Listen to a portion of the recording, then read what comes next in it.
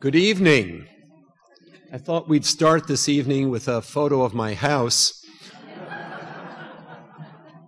I'm Don Rakow, the Elizabeth Newman Wilds Director of Cornell Plantations, and we welcome all of you who read the literature and the publicity and the ads on WSKG to learn that we are, in fact, in the Call Auditorium this evening, rather than our usual home at the Statler Auditorium.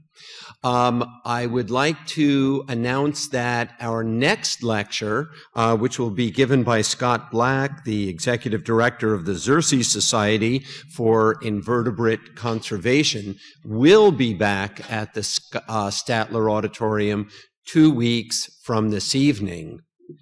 But tonight we are celebrating our annual lecture in honor of the late Audrey O'Connor. And just yesterday, it was a beautiful day, and I was walking through the Robeson York State Herb Garden and thinking about the tremendous legacy that Audrey O'Connor left for all of us. And what a fitting tribute that part of Audrey's legacy is this annual lecture that has been and continues to be supported by the Orica herborists. Those of you interested in herbs, wanting to know more about herbs, wanting to interact with other herbalist folks, should look at the literature on the back table about the Orica herborists, a long-standing group that Audrey had a very strong hand in creating, which continues to meet regularly, often at Cornell Plantations. The individual who will be introducing tonight's speaker is also the same individual who was instrumental in bringing Peter Hatch to Cornell. Jim Reveal is himself a fascinating individual. He is an adjunct professor at Cornell, working through the Bailey Hortorium. He is an emeritus professor of botany from the University of Maryland, where he served for many years, and he is the honorary curator at the New York Botanical Garden. So without further ado, here is Professor Jim Reveal. Jim. Good evening, ladies and gentlemen, and thank you for coming out this evening. Peter is the just retired director of the Gardens and Grounds of Thomas Jefferson Foundation and oversaw the interpretation and restoration of the some 2,400 acres. Those of you who think you have big lots here, consider 2,400 acres, from 1977 until 2012. A native of Michigan, Peter began his work as a horticulturalist at Old Salem before going to Monticello. He took his degrees in English at the University of North Carolina and a degree in horticulture from Sandhill Community College. Understand that at Monticello he developed numerous education programs and tours for some 35,000 people who annually attended these tours and lecture, of the some 450,000 of the annual visitors to the area. So a substantial portion of the people who came to Monticello also came and talked with Peter. He's the author of The Gardens of Monticello, the editor of Thomas Jefferson's Flower Gardens at Monticello. He's written numerous articles, and unlike most faculty members, he has lectured in some 35 states. Most faculty members are lucky to go to 5. His scholarly studies include a book on the early American pomology, the flowers and fruit trees of Monticello, Thomas Jefferson's and the Origin of American Horticulture, published in 1999. Peter's current book, entitled A Rich Spot of Earth, Thomas Jefferson's Revolutionary Garden at Monticello, is the subject of tonight's lecture. Peter has served as president of the Southern Garden Historical Society from 1998 to 2000. In 2004, he received the Thomas Rowland Medal from the Massachusetts Horticultural Society for exceptional skill. I love that word, skill in horticulture. In 2012, he was named an honorary member of the Garden Club of Virginia and served informally as a consultant to Michelle Obama's White House kitchen garden. In 2011, he received the Garden Club of America's Medal for Historical Preservation. Amazingly, the first horticulturalist to have ever received this award. And in 2012, Peter was awarded the Flora Ann Bryan Medal, the highest honors given by the Southern Garden History Society. Peter and I have been together off and on for many years, and it is a delight for me to introduce to you Mr. Peter Hatch. Peter? Thanks a lot, Jim. That was a great introduction. Well, thanks a lot, Jim. It's a real honor, I think, a privilege to be here in Ithaca, this idyllic place, and also at Cornell.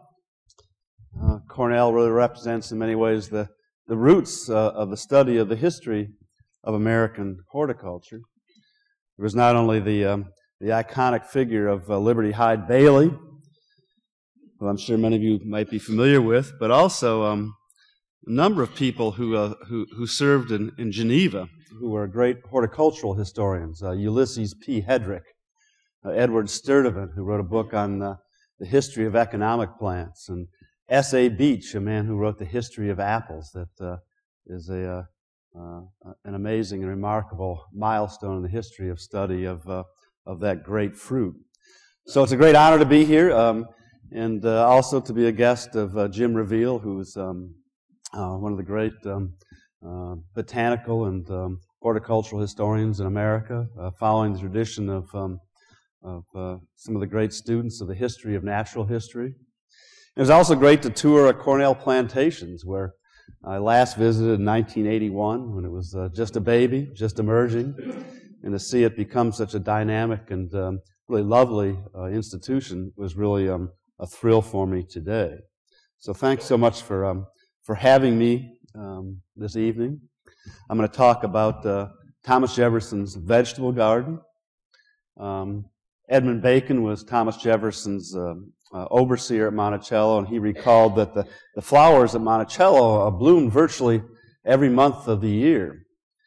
And when visitors came to visit Thomas Jefferson at Monticello, they were often given tours of what one visitor called Mr. Jefferson's pet trees.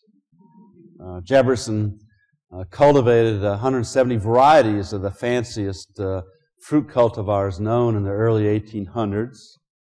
And his adventures in wine growing and grape cultivation are constantly recalled by a burgeoning Virginia wine industry today.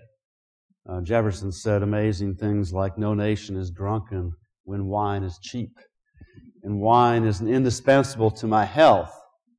And this emerging Virginia wine industry is constantly recalling Mr. Jefferson today. But it was really Jefferson's a vegetable garden, a 1,000-foot-long terrace that was literally hewed out of the side of the mountain. That was his chief horticultural achievement of his tenure at Monticello. In fact, when Jefferson used the term garden, he was really reserving the term exclusively for this vegetable garden. It was the garden of Jefferson's retirement years between 1809 and 1826, between the ages of 67 and 83. In many ways, it was sort of Jefferson's defiance of age to be able to go into this garden and record when his peas were being sowed in 1809, or when his salsify was recorded and was harvested in September of 1814. And even at the age of 83 years old, Jefferson read about giant cucumbers in a Cleveland, Ohio newspaper. And he wrote to the governor of Ohio, Thomas Worthington, and asked him for seeds of this mammoth cucumber. And in real Jeffersonian fashion, he got the seeds and sowed them in his garden and passed them around to his friends and measured how long each one was. Jefferson once wrote that, although an old man, I am but a young gardener. And here he was at the age of 83, very much playing that particular role. Jefferson was a lifelong slave owner. He regarded slavery as an abominable crime, but never resolved the issue himself. And much of the garden labor and the plantation labor was carried out by enslaved African Americans. There were a lot of exceptions. There were a series of itinerant European gardeners who worked in the gardens, and Jefferson's daughters and granddaughters worked. But what's remarkable, I think, in some ways, was Jefferson's own personal participation in the gardening process. This is Isaac Jefferson, who was freed after Jefferson died and became a blacksmith in Petersburg, Virginia, when this photograph was taken in the 1850s. And Isaac left an oral history of life at Monticello, and he recalled how Jefferson himself would work in this garden at a right hard pace in the cool of the evening in right good earnest. One of the visitors to Monticello was a woman named Margaret Bayard Smith, and she recalled that there was a portable seed rack that was carried from planting site to planting site. And on the seed rack were hundreds of tin canisters and glass vials of seed, and Jefferson would take the seed himself and actually sow the garden with his own hands.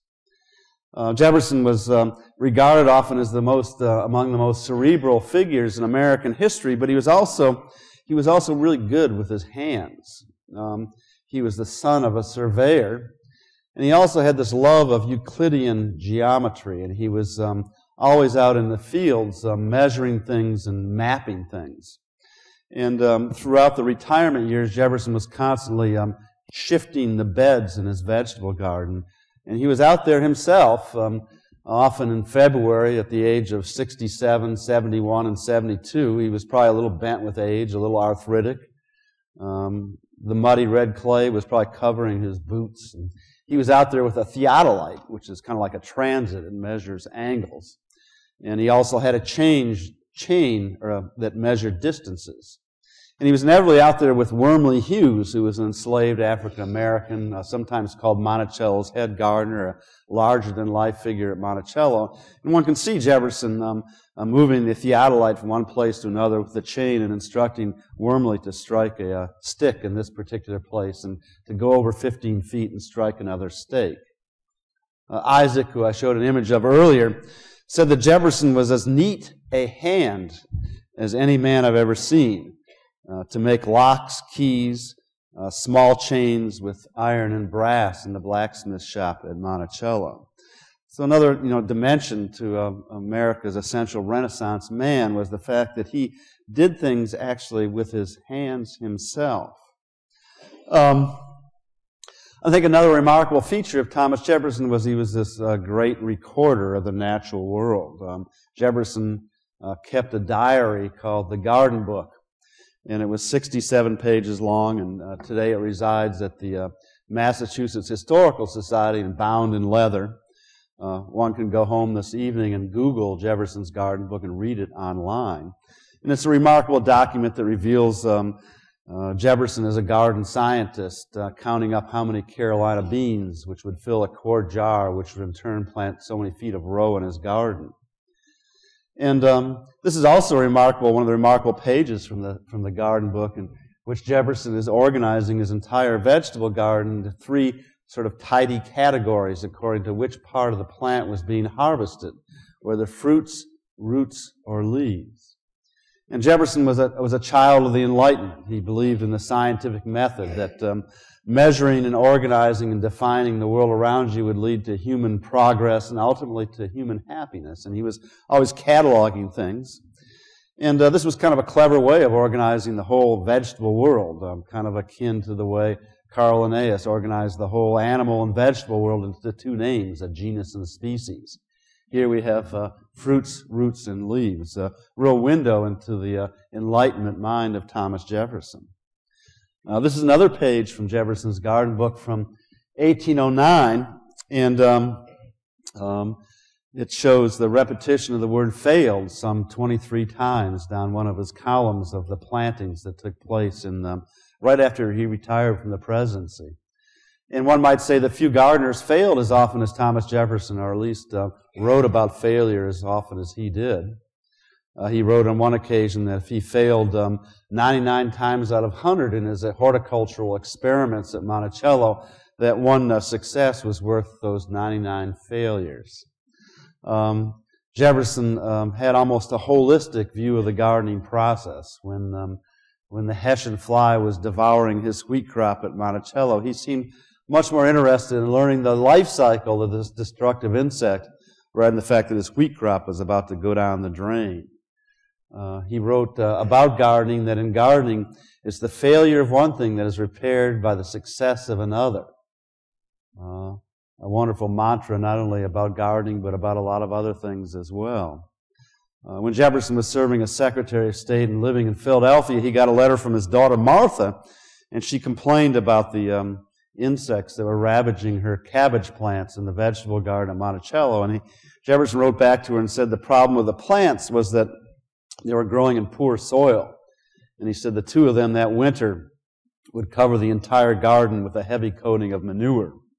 He said when plants are growing in rich soil, they will in turn, in Jefferson's words, they'll bid defiance to all sorts of droughts and pests and diseases and weeds and all the things that befall us in a gardening summer in central Virginia. So he believed in this balance between wild nature on the one hand and the cultivated garden on the other. Sometimes today we think of gardening as being almost warlike, and we're out to blast these weeds and wipe out these groundhogs. So it's nice to fall back upon Jefferson's more benevolent view of that tension that exists between wild nature and the cultivated garden. But the garden book reflects how, for Jefferson, gardening was a kind of a fun adventure. It reflects really one man's dance with the elements. Jefferson planted different flowering beans along an arbor along the long walk of the garden. He described the plants like the caracalla bean as the most delicious flowering bean in the world. He planted purple and white eggplants in adjacent rows in his garden, and purple, white, and green sprouting broccolis, and he edged his tomato square with okra. Culinary companions, but kind of a bizarre juxtaposition of plant textures. He delighted in odd-colored vegetables and multi-headed cabbages and other curiosities of the vegetable world. So gardening for Jefferson was really a true adventure in many ways. The Monticello vegetable garden was really an American garden in so many different kinds of ways. It was American in its scale and scope. This 1,000-foot-long terrace was literally hewed out of the side of the mountain between 1806 and 1809 as Jefferson was anticipating his retirement from the presidency. And he hired 7 slaves from a Fredericksburg, Virginia farmer, and over a period of 3 years, and they were involved in a lot of other plantation activities. They moved some 350,000 cubic feet of earth with a mule and a cart to create this artificial platform. That's what one visitor called a hanging garden. It was under the direction of Monticello's overseers, Edwin Bacon.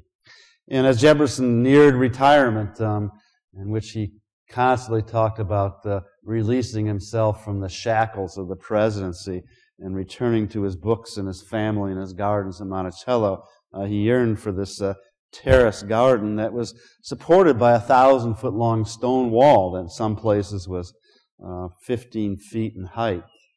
And below the wall was a 400-tree orchard that surrounded 2 vineyards and also berry squares of currants and gooseberries and raspberries and figs. And it was all surrounded by a 10-foot-high solid board fence that ran for nearly 1,000 feet in length. So really a big garden, an American in its scale and scope in a lot of different ways. And secondly, I think it was an American garden in sort of its experimental character. Jefferson wrote that the greatest service which can be rendered any country is to add a useful plant to its culture. And he documented in this garden the culture of some 330 varieties of 89 different species of culinary vegetables. It was really an Ellis Island, if you will, of new and unusual plants from around the world. And Jefferson himself became this sort of seedy missionary, as he would obtain rare seeds from around the world and pass them around to his friends and neighbors and other great American plantsmen. From the Texas bird pepper that Jefferson got from a San Antonio, Texas Army captain that he passed around to some of the great gardeners in America at the time. To the sesame plant. Jefferson was primarily a vegetarian. He said he ate meat only as a condiment to his meals. And he was forever seeking a good salad oil for the preparation of his vegetables. And when he was president, he had a blind tasting of salad oils in the White House. And people found the sesame oil preferable to olive oil. And that set off this typically grand Jefferson obsession with growing sesame year in and year out in his vegetable garden. And he developed 3 different presses to extract the oil from the seed itself. He failed numerous times, but continued planting sesame to the very last years of his life, and encouraged Congress members to give away medals to Southern production of sesame oil.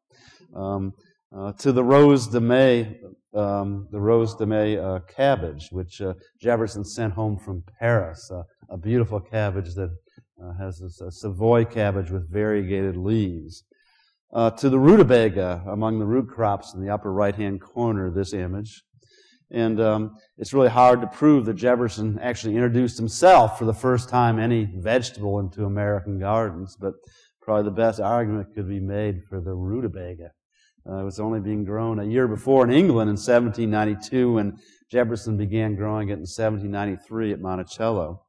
So among Jefferson's many accomplishments, the Lewis and Clark expedition and the 3rd President of the United States, and penning the Declaration of Independence, we might include Thomas Jefferson as the rutabaga man.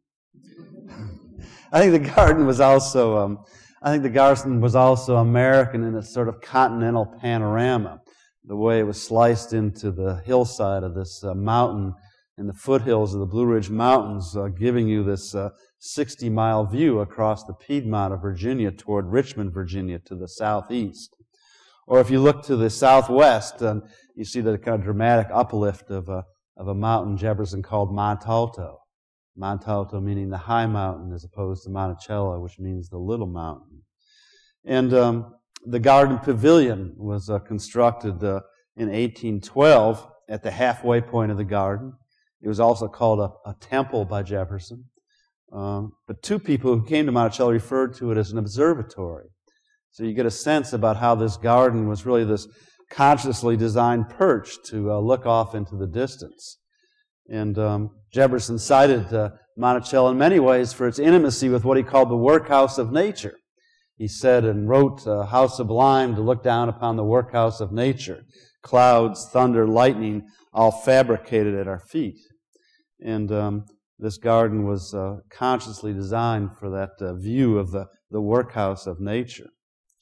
I think the garden also was not just an American garden, but it was a revolutionary garden in the sense that one wonders if any man had grown so many different kinds of vegetables before Jefferson assembled this lifetime over a collection of, or a lifetime of vegetable gardening at Monticello. And most gardens in Virginia were really bare in the middle of the summertime, around 1800. Gardeners were generally relying on what Jefferson called the esculent plants of Europe, old world cool season vegetables, root crops, lettuce family members, cabbage family members that thrive in cool temperatures but suffer a lot in the hot, humid summers of Virginia. And what Jefferson did that was really special was he growing a lot of things that we kind of take for granted today, beginning with the tomato or tomatoes to hot peppers, to eggplants, to okra, from lima beans to sweet potatoes, to peanuts, to Crowder peas. And again, we kind of take these things for granted today, but they're really hot season vegetables that thrive in the microclimate of this south-facing garden at Monticello.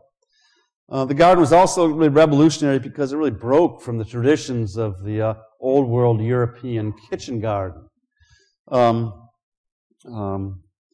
And in its pragmatism and this practicality, this garden was kind of different in many different ways. And the old world kitchen garden was expressed in the gardening literature that was in Thomas Jefferson's library at Monticello.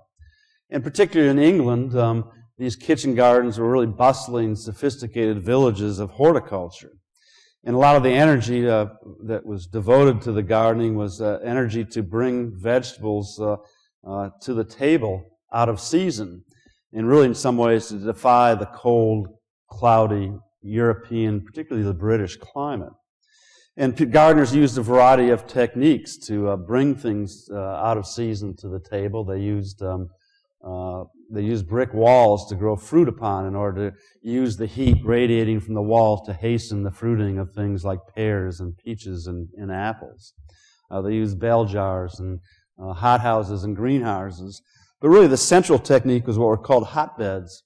And in this image on the lower left-hand side is a hotbed. It's basically a cold frame that is dug out and filled at the very base with about a foot of unfermented raw manure or raw tan bark. And then it's covered with soil, and then these windows are put over the frame. And you create this warm greenhouse as the fermentation of the manure heats up this little glass house and enables gardeners to harvest asparagus in December or bring melons to the table in late March. And this tradition was alive and well in Virginia, and Jefferson had seen it when he was serving as minister to France, and he went to these great kitchen gardens like at Versailles. These were really sophisticated gardeners and really expressed the greatest hits of the gardener's skill. And it was expressed some in early American gardens in Virginia around 1800 among the wealthiest Virginians, people like George Washington at Mount Vernon or John Taylor at Mount Airy, who had European gardeners, and they used hotbeds. And if you look at the work reports of some of these gardeners at places like Mount Vernon, you see they're doing also a lot of kind of tidying, superficial jobs in the garden. They were edging beds, and they were weeding walkways, and they were mowing the lawns. Jefferson never talks about how he took care of plants at Monticello. It's all about sowing things and bringing them to the table. One Virginia horticulturist wrote in 1838, comparing this gardening styles in England with those in America, and he said, well, the Englishman prepares his borders while the American digs his holes. An apt, I think, image of the differences in the styles of the two continents in some ways in the gardening process. And the real genius of Jefferson's garden at Monticello was this microclimate that enabled Jefferson to grow vegetables all winter long, and also to reserve the summertime for a lot of these hot season vegetables that hadn't really been introduced into American gardens. And this wasn't a very fussy garden. Like I said, Jefferson never took, in his garden notes, never talked about how he took care of things or whether he watered them or whether he manured them or whether he used this particular technique to get rid of aphids on his fava beans. It's all about sowing and experimenting and harvesting and bringing things to the table. So an interesting perception, and I think this revolutionary garden really inspired a revolutionary cuisine in the kitchen at Monticello. And we know a lot about food at Monticello because of Jefferson's granddaughters wrote down the family recipes from their mother, who was Jefferson's daughter, Martha Jefferson Randolph. And among the recipes is a wonderful, interesting recipe for okra soup, or in effect gumbo. And this has vegetables that were grown by North American and Virginia Indians when the Europeans first arrived, like patty pan squash, which Jefferson called simlins, and lima beans. It also had tomatoes that were found by the Spanish in Central America, and actually became pretty popular very early on in the Mediterranean countries, in France and Italy and Spain. There were potatoes in this gumbo recipe, and potatoes, of course, are an Andean vegetable that were introduced into Europe by the Spanish and became very popular, not in southern Europe, but in northern Europe, in the Scandinavian countries and the British Isles. Then this dish was all brought together by an African plant, okra, that was brought to the Caribbean in slave ships and creolized in terms of its cuisine by the French in the Caribbean. Then okra seeds were brought into the young United States by slaves, and then this whole dish was put together in the Monticello kitchen by enslaved African Americans who were trained in the finest arts of French cuisine, both in the President's house in Washington, but also in the kitchens of Paris when Jefferson was serving as minister to France. So what a great amalgam of all these different traditions that not only went into the vegetable garden at Monticello, but also went into the kitchen at Monticello to kind of define what we called a new American cuisine. Began to define who we are as Southerners and Virginians as Americans. This sort of great internationalism in many ways. The cuisine at Monticello was described as being half Virginian and half French. And Monticello probably represented more of the French side, while the Virginia side, excuse me, while the President's house in Washington probably represented more of the French side. And Jefferson, while he was president, kept what's been called a master plan of presidential meals. And it's written down in French and probably copied verbatim from his French chef, a man named Honoré Julien. And among the many recipes was one for what could be called French fries. And one of the great food historians in America, a woman named Karen Hess, a tough cookie who constantly lambasts food fake lore, makes a good case that this could really be a Jefferson introduction into American cuisine of the French fry, at least by way of his French chef. When Jefferson was president, he also kept a chart over the 8 years of his presidency of the very first and last appearance of 37 different vegetables in the farmers market of Washington, D.C. A remarkable document, a real window into early American vegetable cuisine. And according to one of his friends, a woman named Margaret Bayard Smith, Jefferson would go around to foreign embassies when he was president, and they would vie with each other to give Jefferson the most unusual type of vegetable. And he would get the seeds and pass them out to local farmers with directions on how to grow these things. And then he in turn ordered his French household administrator, a man named Etienne Lemaire, to pay the highest prices for the best-looking tomatoes or the earliest cauliflowers that came into market. And in turn, Lemaire kept a log of all the purchases for President's House meals in 1806, and it's amazing to see how, lettuce was purchased 107 times and parsley was bought 93 different occasions from this farmer's market. But of course, we're always looking for models for the things we're interested in today, local food and farmers markets. And here was Thomas Jefferson fostering these markets and setting a real foundation for local farmers some 200 years ago. And Jefferson's garden wasn't the only garden at Monticello. Enslaved African Americans had their own gardens out on the plantation on the 5,000 acres that Jefferson owned, where they'd cultivate crops and grow chickens and eggs for sale to the Jefferson family and also probably to eat themselves. And this sort of underground economy was mostly expressed on Sunday mornings when members of Jefferson family would go out and actually purchase cucumbers and squashes and cabbages and potatoes from slaves at Monticello. And many of the purchases were taking place when the Monticello vegetable garden was relatively dormant, when Jefferson was away or when early on in his career at Monticello or very late in his lifetime. But when Jefferson was president, his granddaughter, a woman named Ann Carey Randolph, between the ages of 14 and 17, between 1805 and 1808, her job was to go out on Sunday morning and make these purchases.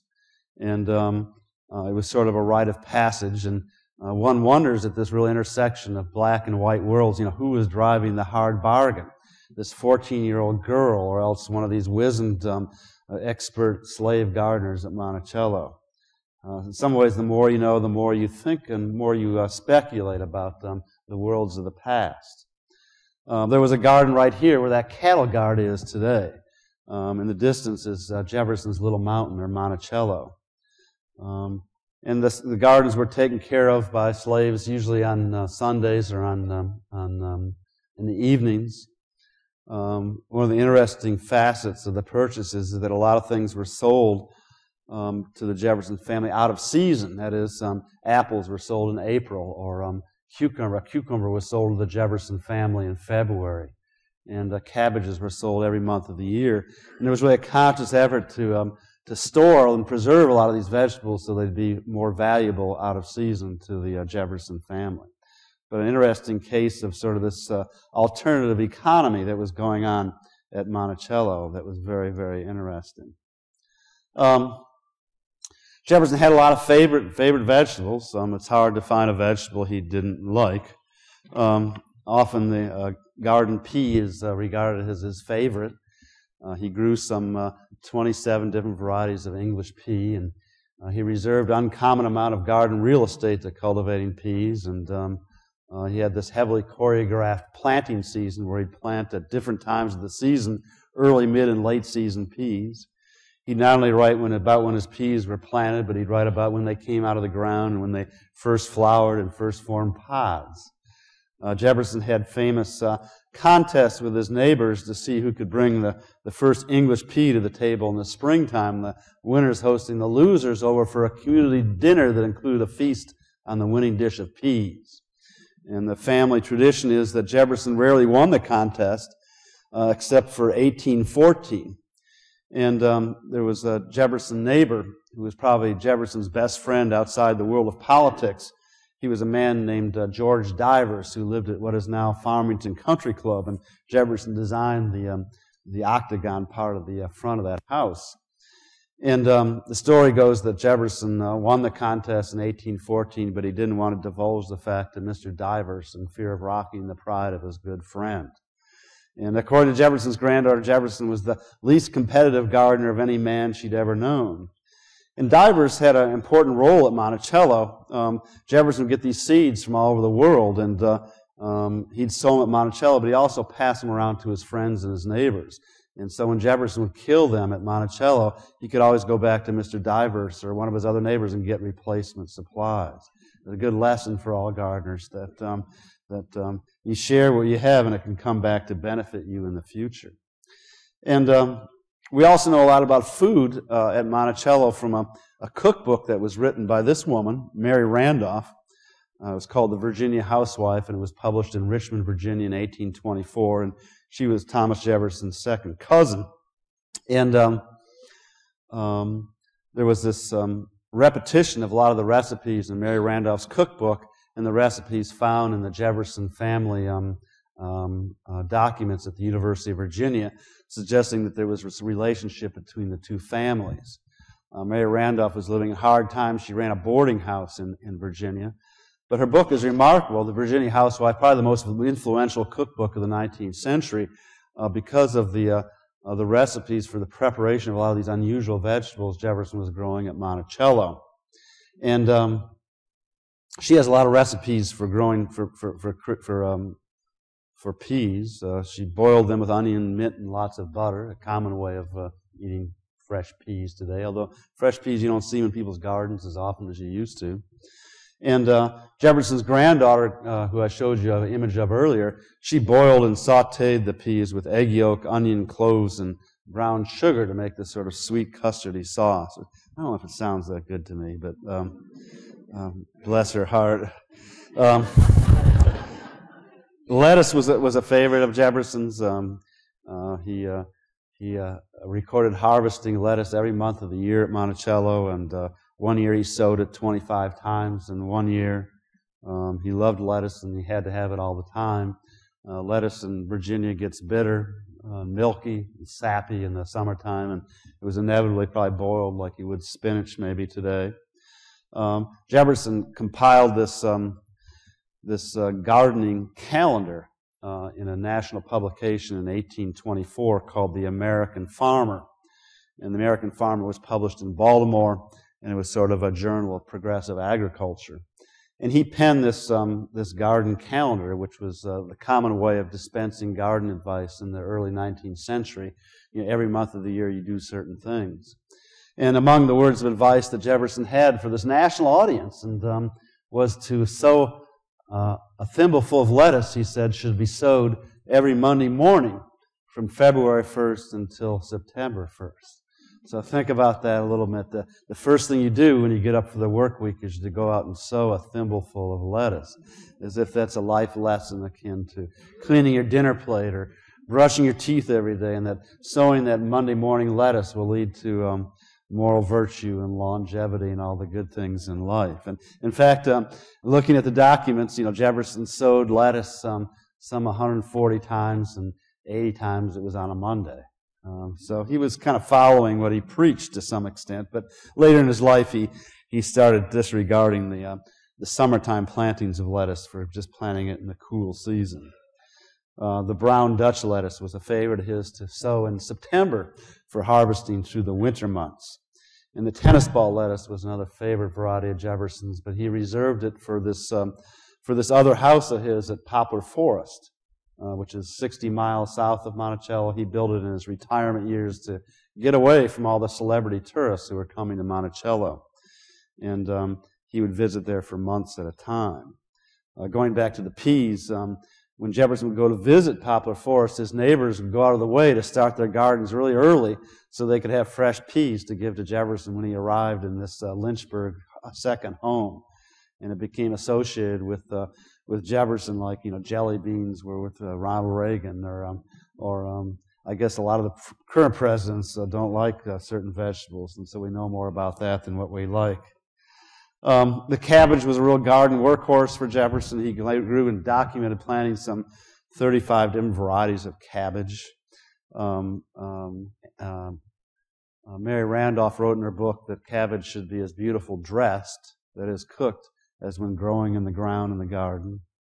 And Jefferson had as a personal recipe for stuffed cabbage, where he cut out the heart of it and filled it with meat and other sorts of vegetables, one of his few recipes. On Christmas Eve of 1823, Jefferson noted in his account book buying 79 cabbages from Gil Gillette, one of the more productive family of enslaved gardeners at Monticello. And again, this intersection of black and white worlds, one wonders what Jefferson was doing with 79 cabbages on Christmas Eve. Were these presents for the community? Were they decorations for the house? Were they for a huge quantity of a Virginia-style coleslaw? When Jefferson was about to retire to Monticello from serving as Secretary of State in Philadelphia, he wrote to his daughter Martha and said, "Well, I can't wait to come home to Monticello, to my family and my books and my friends, and I can't wait for us when we can sow our cabbages together." So the sort of modest, humble vegetable is used as an image for familial happiness. Another favorite, kind of an unusual vegetable, is sea kale, which is a perennial cabbage that grows along the beaches of Great Britain. And in the springtime, the sea kale comes up out of the ground along the beaches, and it's covered by shifting beach sand, and that prevents the production of chlorophyll, and it makes the leaves, when they're cut off and cooked, a little less bitter tasting. And in the garden, people would use artificial means to blanch the sea kale by using, in most cases, sea kale pots. And Jefferson ordered sea kale pots from a Richmond potter. And then later in the season, like with an asparagus, you let the plants out into the sun and let them grow to produce food for the following year. And it's an interesting vegetable. Jefferson would send it away, seeds away to friends, and say, "Well, cook it like you would asparagus." When the plants get to be 8 or 10 inches high, it's cut off. But Jefferson spent a lot more time in the garden than he did in the kitchen, and a constant thing he'd tell people when he'd send them vegetable seeds, "Well, just make it like you would asparagus." And Jefferson got seed of this from his favorite nurseryman, who was a Philadelphian named Bernard McMahon. And McMahon was a source of a lot of plants for the gardens of Monticello. He also wrote the best book on gardening, published in the first half of the 19th century, a book called The American Gardener's Calendar. But Jefferson got seed of the sea kale, and he sowed it in his garden, and there's no references to harvesting it in his garden book. And then a few years later, he got plants from this man, who was another neighbor. His name was John Hartwell Cock, and he lived at a place called Bremo, a beautiful place along the James River. And suddenly, Jefferson's garden book is filled with the dates upon which sea kale is harvested every year. My sea kale chapter is titled Friends to the Rescue. And again, that's how a lot of successes came about at Monticello. The tomatoes were spelled by Jefferson Tomatas, suggesting he was pronouncing it like tomatoes. I think that's right.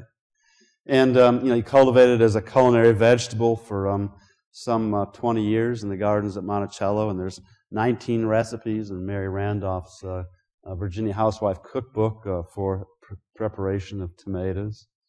The tomatoes were introduced into Europe in the 1500s.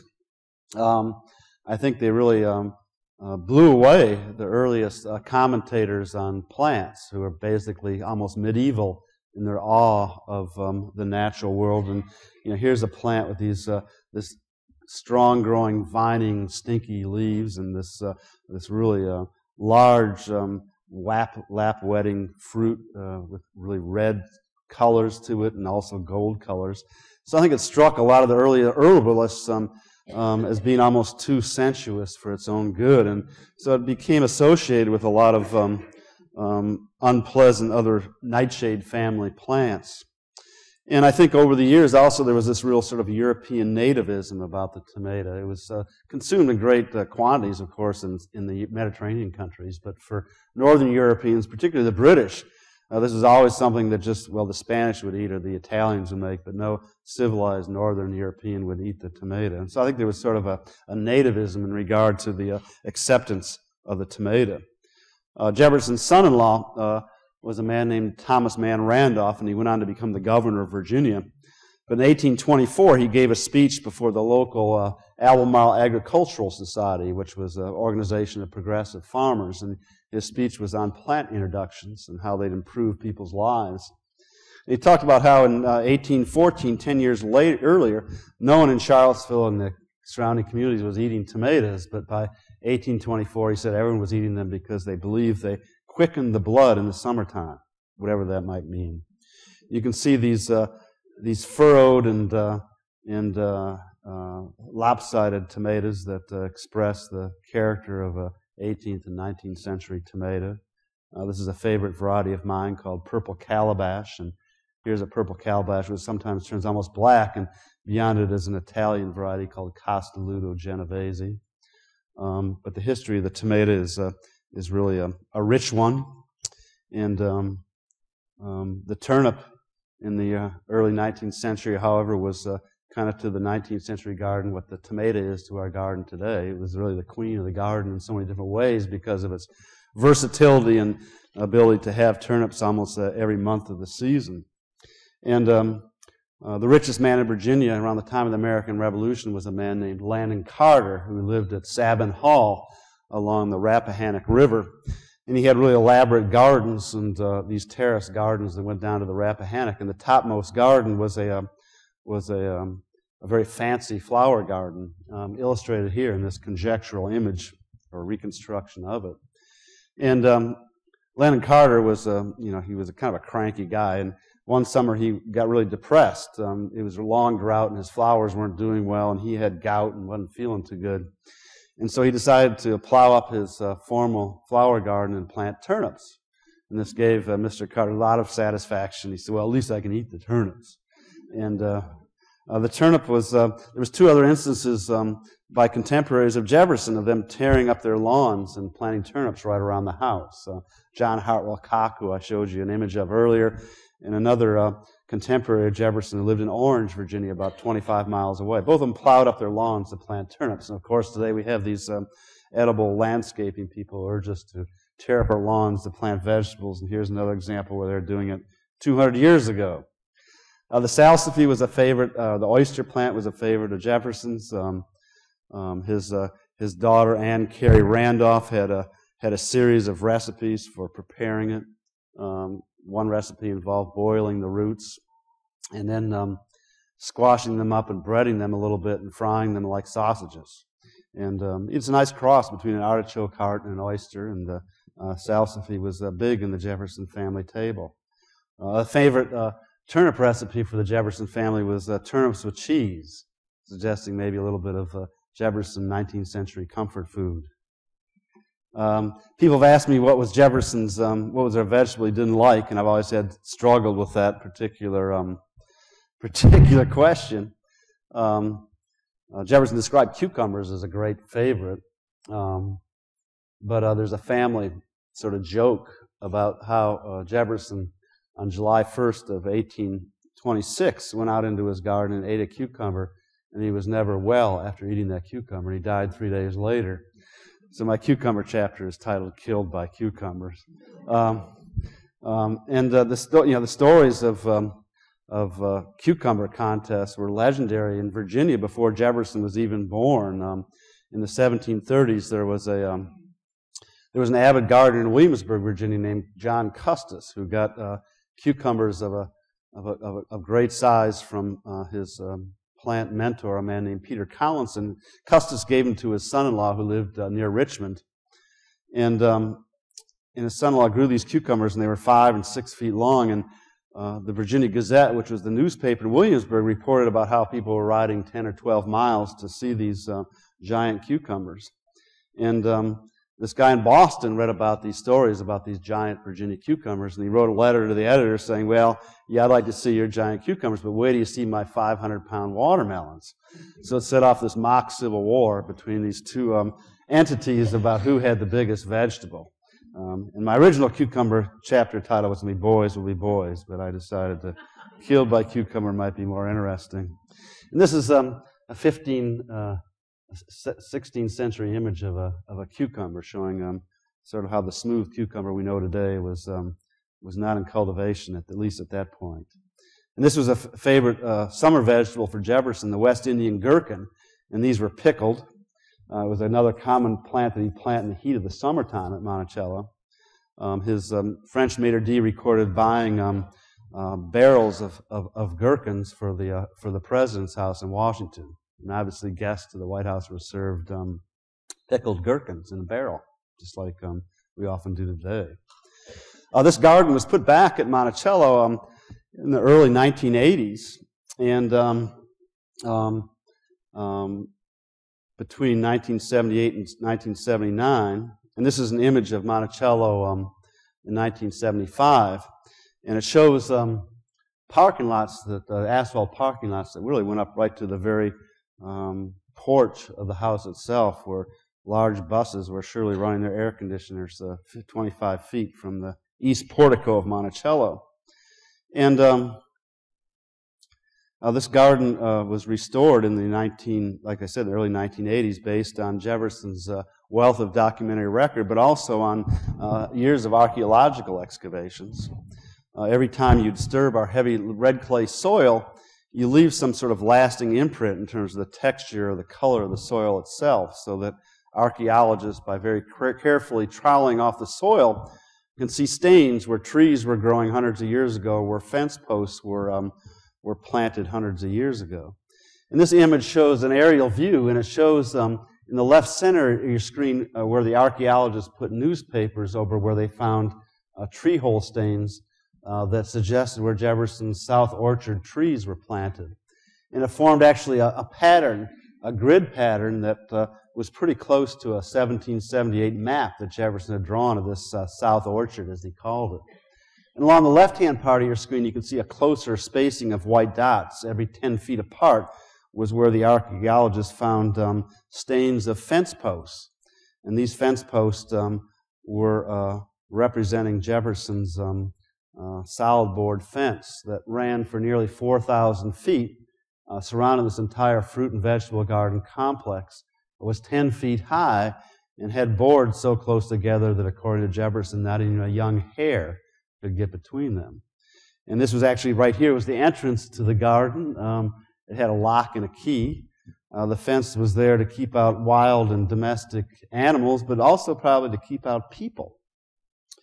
This whole terrace was supported by a stone wall that had disappeared in the late 1970s and early 1980s. And here archaeologists uncovering remnants of the wall, but also the foundation for that garden temple or the garden pavilion that was restored in 1984. And it's a classical building, 12 and a half feet square with triple sash windows and a pyramidal roof and a Chinese railing along the top. It's the only garden structure that Jefferson built that was an independent structure. The story goes it was blown down in a rather violent windstorm in the 1820s, a year after Jefferson died, and it really is perched kind of precariously atop that stone wall.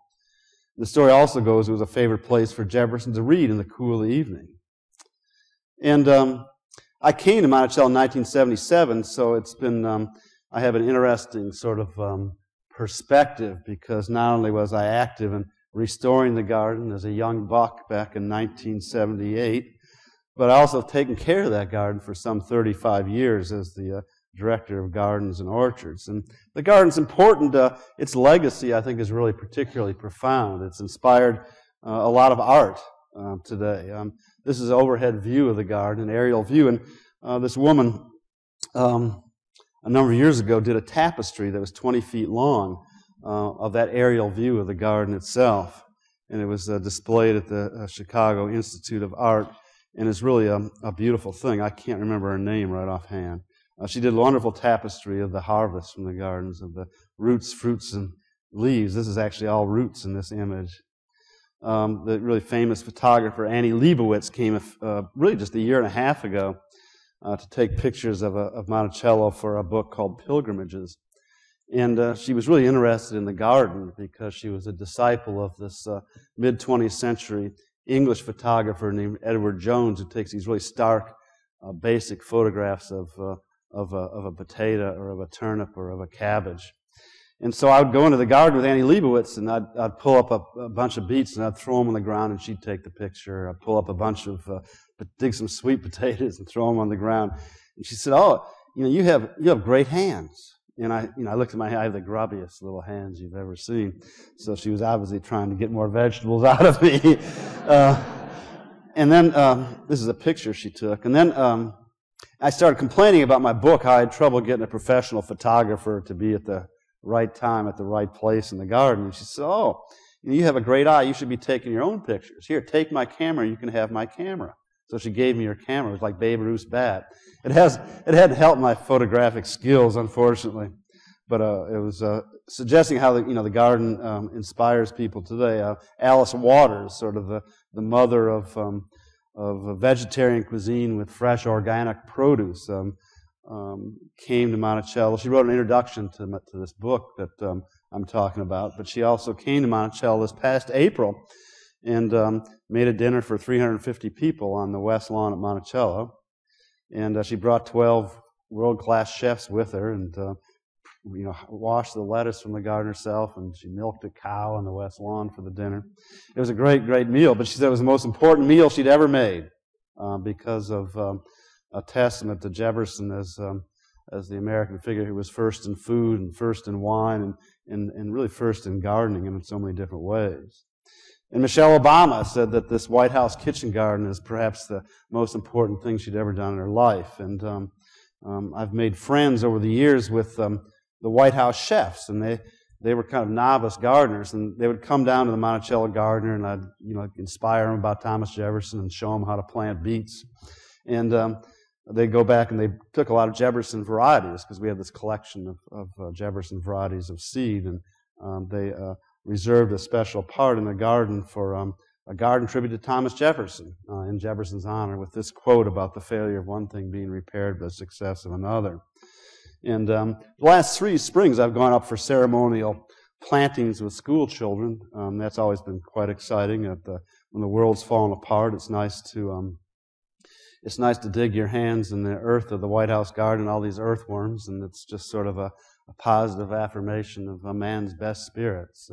Good soil makes for a good civilization. Until today, we have a festival at Monticello in the fall every year in September, which tries to exploit people's interest in organic gardening and local food and seed saving and sustainable agriculture. And we have a big festival with this year we had 5,000 or 6,000 people on the West Lawn with hundreds of educational programs and vendors and cooking demonstrations and using the gardens as a laboratory, but also as a way to look to the past in order to define the future ahead in many ways. So that's about the end of my formal remarks, but I'd be happy to answer any questions you might have. Thank you.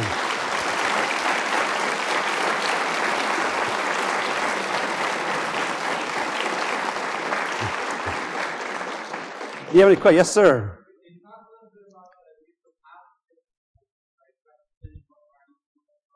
Yeah, we don't know anything about hop varieties. He just hops were hops for Jefferson, and so we don't have any clue. And I wonder how many hop cultivars were around in the around 1800. It's something that I haven't explored. I probably should have. But hops were a big success story in the sense that Jefferson's always he's recalled by this burgeoning Virginia wine industry today, but mostly as a failed grape grower and winemaker. But he made a great cider, and there was a lot of beer made at Monticello. He actually had a brewmaster who arrived at Monticello in 1814. He was an English sailor who was really involved in the War of 1812, and he was shipwrecked on the coast of Virginia. But for some reason, he came to Monticello, and Jefferson hired him as a brewmaster, and he made a Monticello ale that was really the toast of the local community. A lot of Jefferson's neighbors would send their overseer to learn how to make beer from this guy. And he went away, and Jefferson never wrote down the recipe for his beer. But his wife, Martha, also has a recipe for making beer at Monticello. Hops were grown in the garden. There was a good space reserved for the hops in the vegetable garden. And there were also unusually heavy purchases of hops from enslaved gardens, pounds and pounds of hops, and a pound of hops is a lot of hops. And Squire was a slave at Monticello, had probably the most sophisticated garden, the most wide range of types of plants, and he grew hops that were sold to the Jefferson family. But hops was a big success story. But I don't know what kind of, people ask me all the time, and I have to go back and look at that, because I really don't think that hops were, I'm sure there were varieties of hops, but I'm not sure they were appearing in American nurseries. Any other questions? Yes, sir, in the back. Oh, that's ma'am, excuse me. My eyes are not that good. Yeah, we do that pretty much, but Jefferson, it's really interesting. Jefferson was this great believer in rotation of crops, and when he returned from being minister to France, he came back to Monticello, and it was just, the farms were just really a mess, erosion and impoverished soil. So he became sort of a reformist in terms of agriculture and really devoted himself to at least writing down all these different proposals for the revolution and reviving his farms. And, contour plowing and the rotation of crops was really integral to this system.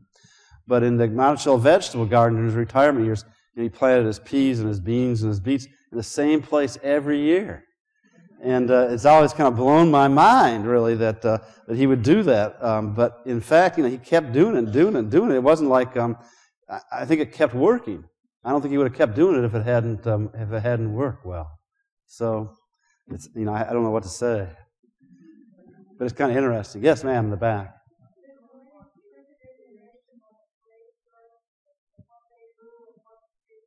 Is there what? Any? Yeah, my book has a whole chapter. If you want to buy the book, you could probably find get information on our website as well. If you don't want to buy the book, you can get it free over the internet. Yes, ma'am. What's that? Oh yeah. He was he loved olive oil. He described it as manna from heaven. And early on in his tenure at Monticello, he experimented with olive trees. And olive trees will often grow at Monticello. They'll never produce olives, but they sometimes will grow and then get killed to the ground and then come up from the roots every year. And years ago, in 1993, there was an olive oil convention in New York City. And this olive oil company imported a 60-year-old olive tree from Santa Barbara, California, and showed it off at this convention in New York City. And at the end of the convention, they didn't know what to do with the olive tree, so this guy called me and said, "Well, do you want our olive tree?" And I said, "Sure." I thought it would at least, if it didn't, it would at least sucker up from the roots and make an olive bush every year. And so this guy, he hired a tractor trailer to bring this 10-ton tree down to Charlottesville. I hired a crane to put it in the ground, and put it in the ground around June, and it had olives in the tree itself. It was 30 feet high. And the tree produced a lot of olives that September. And my second daughter was born in that September. We named her Olivia in honor of the olive harvest. And then that winter, it was the coldest winter we've ever had. It went to 12 below zero. And the olive tree was not just killed to the ground, it was killed permanently. So despite the demise of her namesake, Olivia remains the feistiest of children. She turns 19 tomorrow, and she goes to college at St. Lawrence University, where I'm going to visit her tomorrow in Canton. So that's my story of Jefferson the olive. But he loved, he liked the olive oil, and he loved the olive tree. But you can't really. We grow it today in pots, and they'll really stand cold temperatures. We have some olives that we usually keep them out until it goes below 20 degrees. Yes, sir.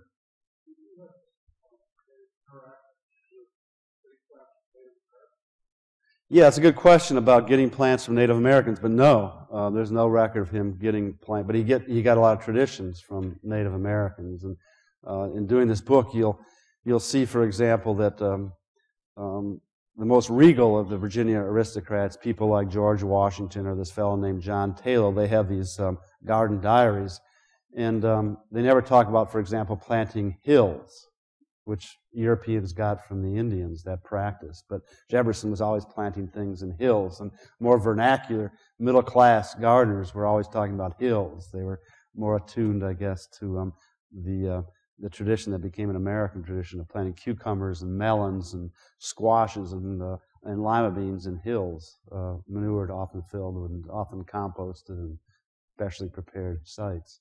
So, there's other greats. There's the Lewis and Clark plants. So he did get seeds from the Indians. When Meriwether Lewis went west, they collected a lot of seeds, agricultural seeds from Northern Plains Indian tribes, the Mandan, the Arikara, and the Hidatsa tribes.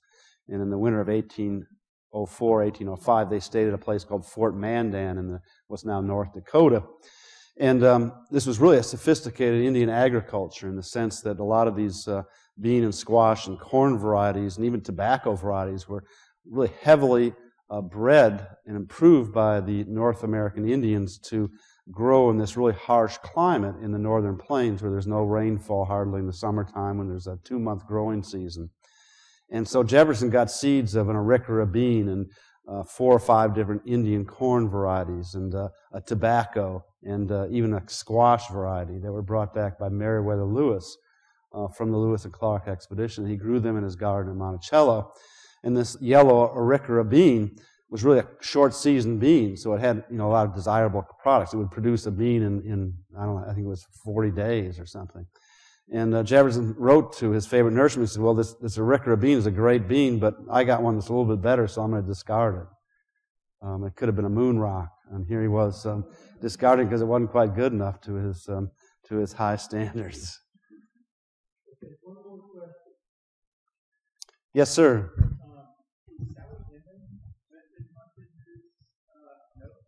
Yeah, Sally Hemings is, y'all know who Sally Hemings is? Sally Hemings was Jefferson's, she was the half-sister of his half-sister, actually. And the story goes that Jefferson fathered children by Sally Hemings. And she's mentioned in Jefferson's records, but not in any kind of special way. She was Sally, she was working in the weaver's cottage. She was given so much corn this year and so much wheat and so many yards of cloth. And I think 5 years ago, we actually broke the story at Monticello. A man did a DNA study of the Jefferson family and compared it to the Hemings family, and the DNA suggests very strongly that Sally Hemings' children were the result of a Jefferson male member. And it was probably Thomas Jefferson, but we'll probably never absolutely know for sure. But the last question in the end of all dinner parties, it always ends up talking about Sally Hemings. So it's a fascinating story. Monticello is we pride ourselves that scholarship drives our mission, and wherever the story goes, we follow it, and so it's a fascinating story, and reveals a little bit of the humanity of Thomas Jefferson, but also opens yourself to just worlds of speculation about these intersections of black and white worlds. Well, Peter has